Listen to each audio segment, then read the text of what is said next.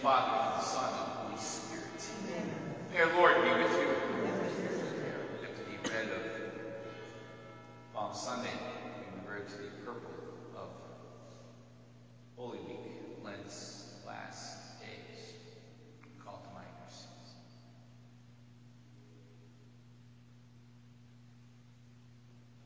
Lord Jesus, you came to gather all the nations into the peace of your Father's kingdom. Lord, have mercy. Lord, have mercy. Come now in the word of the sacrament to strengthen us in holiness. Christ, have mercy. Christ, have mercy. You'll come again in glory with salvation for your people at the end of time. Lord, have mercy. Lord, have mercy. Now, mighty God, have mercy on us, forgive us our sins, and bring us to everlasting life. Amen. Pray, O God, grant that though in our weakness we fail, we may be revived through passion. Your only begotten Son, lives and reigns with you in the Holy Spirit, God, forever and ever. Amen.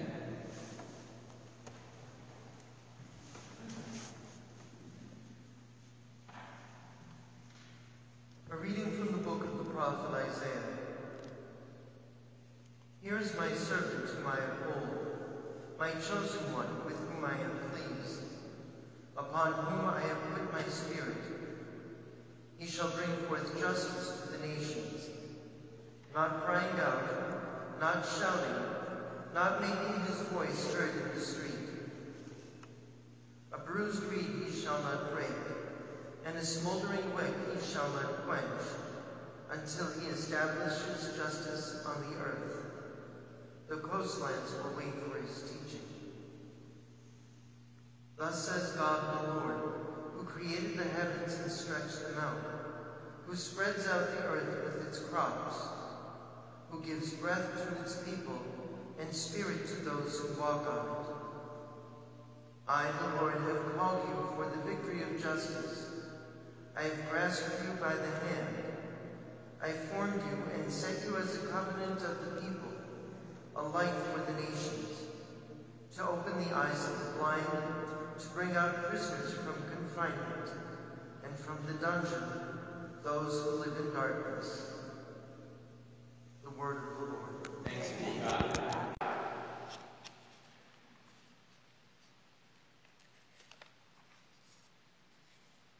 The Lord is my light and my salvation. The Lord is my light and my salvation. The Lord is my light and my salvation. Whom should I fear? The Lord is my life's refuge. Of whom should I be afraid? The Lord is my light and my salvation. When evildoers come at me to devour my flesh, my foes and my enemies themselves stumble and fall. The Lord is my light And my salvation. Though an army encamp against me, my heart will not fear. Though war be waged upon me, even then will I trust. The Lord is my light and my salvation. I believe that I shall see the bounty of the Lord in the land of the living. Wait for the Lord with courage. Be stout-hearted and wait for the Lord. The Lord is my light and my salvation.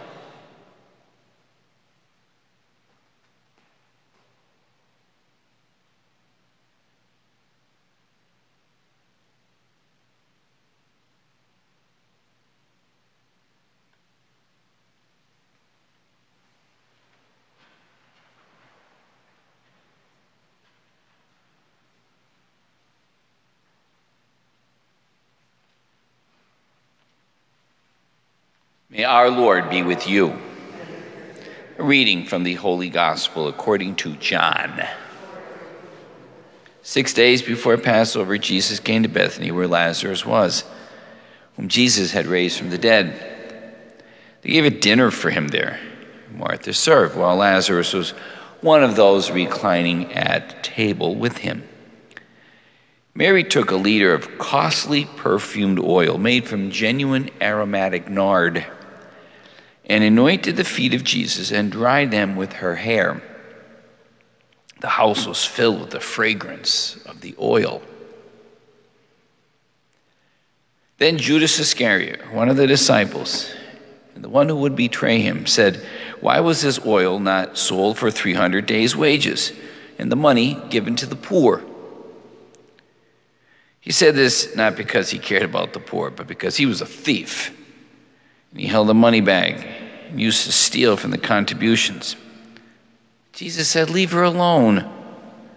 Let her keep this for the day of my burial. You'll always have the poor with you, but you will not always have me.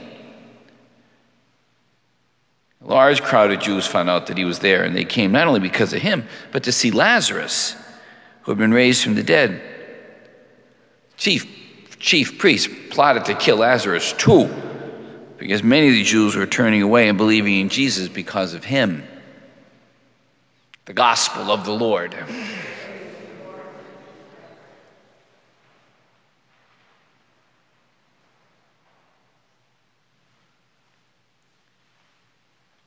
They tell us that the oil she was using was probably the oil they were going to use to anoint Lazarus, who was dead and was resuscitated. And that's not a resurrection. Jesus resurrected to a different world. Lazarus came back to this one. He would rather have gone to the better world, so don't we all? But it's a great story.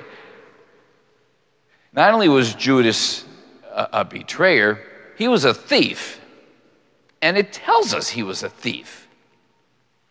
He's a loser. Judas is a loser. But he was one of the 12. Pilate was a loser. Okay, you didn't get put in charge of Palestine because you were a hero. You know, this foreboding place, hot and dreary and dry, Palestine, the Dead Sea. Who cares about that? You probably got sent there, you know, well, they had promotion by moving him over here. You know, it's important to understand this. Suppose Judas had gone on a camping trip that week. The crucifixion still would have happened. It's not about Judas. Judas is not important. Judas is not. If he'd taken a heart attack, somebody would have betrayed Jesus. They knew who he was. If Pilate had been a better leader with the backbone, okay, they still would have gotten Jesus. It's not about Pilate. It's not about Judas. It's about the Father and about Jesus. That's who the story is about. The role players don't really matter. The key people are the Father asking Jesus to die for us. And Jesus accepting that he must die for us in perfect obedience. And out of that perfect obedience, the Father raises him.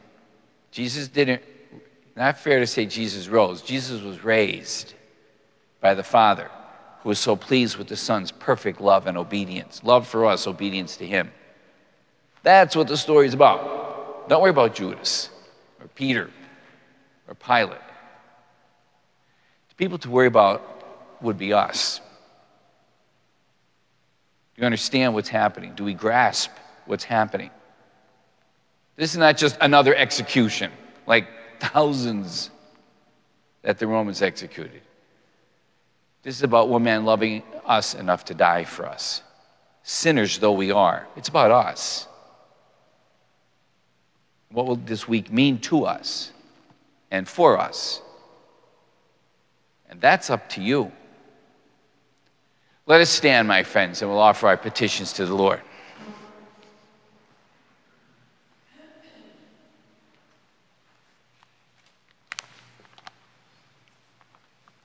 Our response is, Lord, hear our prayer. For Pope Francis and all the Church, that they may lead us into a deeper understanding of the passion and death of the Lord, we pray to the Lord. Lord, hear our prayer. That our nation's leaders will govern with wisdom and good counsel for the well-being of all citizens, we pray to the Lord. Lord, hear our prayer. For the containment and eradication of the COVID-19 virus, we pray to the Lord. Lord, hear our prayer. For all those who asked us to pray for them, we pray to the Lord. Lord, hear our prayer. For those who have died, especially Anna Cannon, for whom this Mass is being offered, may they be at peace with God, we pray to the Lord. Lord, hear our prayer. Lord God, the days of your Son's life-giving death and resurrection approach. Draw us through your grace, your life within us, even more deeply into his death and his resurrection, and our hope of eternal life. We make all of our prayers through Christ our Lord. Amen. Amen.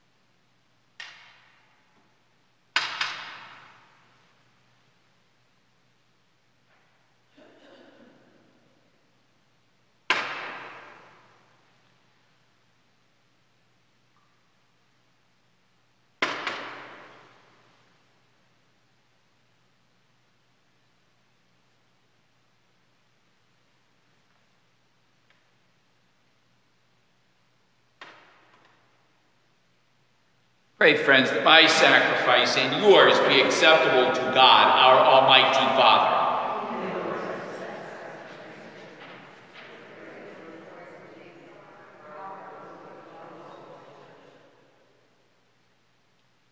Look graciously, Lord, upon the sacred mysteries we celebrate here, and may what you have mercifully provided to cancel the judgment we incurred bear for us the fruit of eternal life. We ask this through Christ, our Lord. Amen. May the Lord be with you. Lift up your hearts. Let us give thanks to the Lord our God. It is truly right and just our duty and our salvation, always and everywhere, to give you thanks, Lord, Holy Father, Almighty and eternal God, for the days of our Lord's saving passion, glorious resurrection are approaching, by which the pride of the ancient foe is vanquished, and the mystery of our redemption in Christ is celebrated. Through him the host of angels adore you and rejoice in your presence forever. May our voices blend with theirs as we say, Holy, holy, holy, Lord God of hosts. Heaven and earth are full of your glory. Hosanna in the highest. Blessed is he who comes in the name of the Lord. Hosanna in the highest.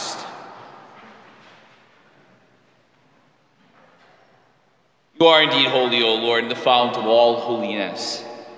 Make holy, therefore, these gifts, we pray, by sending down your Spirit upon them like the dewfall, that they may become for us the body and the blood of our Lord Jesus Christ. The time he was betrayed and entered willingly into his passion, he took bread. Giving thanks, he broke it and gave it to his disciples, saying, Take this, all of you, and eat of it.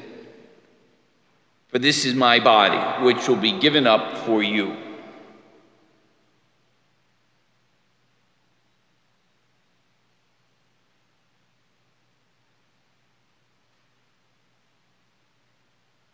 a similar way, when supper ended, he took a chalice. And once more giving thanks, he gave it to his disciples, saying, Take this, all of you, and drink from it. This is the chalice of my blood. Blood of a new and eternal covenant, which will be poured out for you and for many for the forgiveness of sins. Do this in memory of me.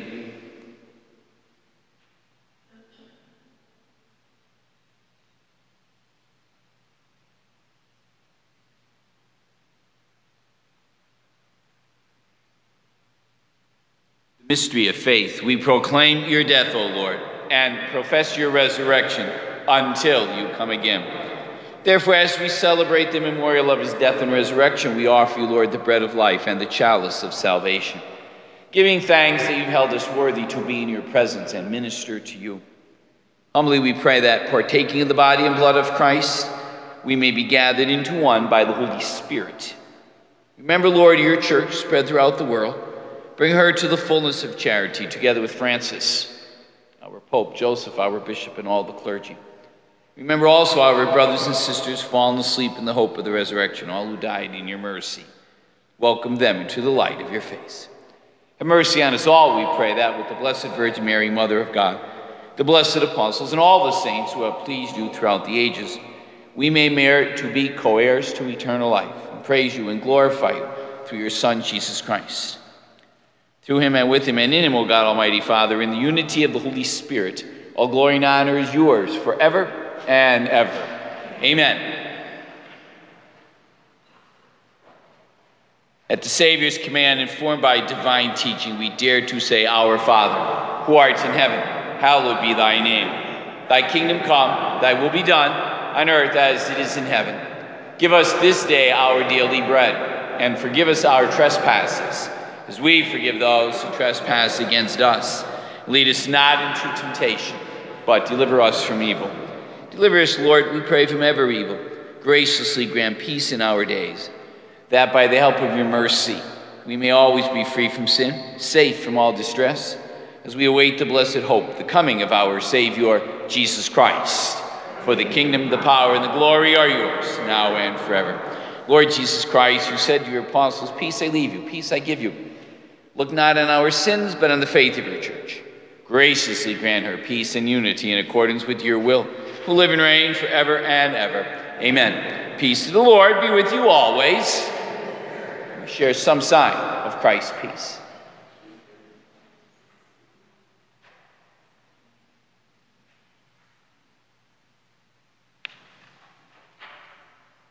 Lamb of God.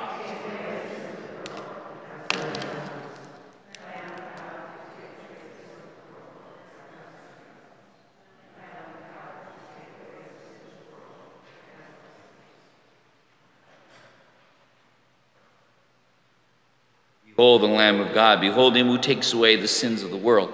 Blessed are those called to the supper of the Lamb. Lord, I'm not worthy that you should enter under my roof. Only say the word, and my soul shall be healed.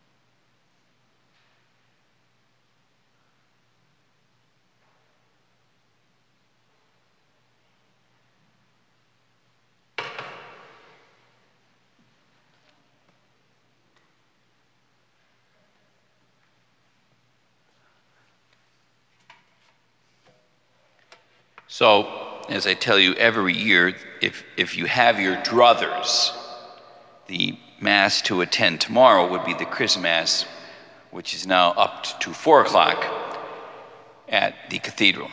There are things done tomorrow at that Mass that are only done at that Mass. You know, as we have our oils right over there, or maybe Dave took them. No, they're still there. And they'll be replaced by the oils blessed tomorrow. I cannot consecrate Chrism. Only a bishop can do that. I can consecrate the oil of the sick. Suppose somebody takes a heart attack. I can bless the oil of the sick, but I cannot consecrate the chrism. And it's just it's an interesting Mass. When I was newly ordained, the priest would dominate the church in terms of numbers. There might have been 300. Now there's less than 100 of us, and we take about 5 rows. We used to take up like 40 rows. But that's the sign of where we are and how desperately we need priests to replenish the troops. There is no JV team. you're looking for a JV team, you're going to look a long time because there are very few seminarians coming. But it's an interesting Mass with beautiful music, and all the deacons are present. It's just a beautiful Mass. We can get to Central City, Scranton easily. I have friends who watch from Georgia. They're not coming to Scranton tomorrow, but we could. And it'd be a much more, pompous and powerful Mass than the basic 8 o'clock Mass in the morning. Do what you wish, but that would be a good Mass to attend if you can. Let us all stand to pray. Visit your people, O Lord, we pray, with your ever-watchful love. Look upon these hearts dedicated to you by means of these sacred mysteries, so that under your protection we may keep safe this remedy of our eternal salvation. We ask this through Christ our Lord. Amen. May the Lord be with you. Mighty God blesses our families, the Father, the Son, and the Holy Spirit. Our liturgy ends, we go in peace, glorifying God with our lives. Thanks be to God.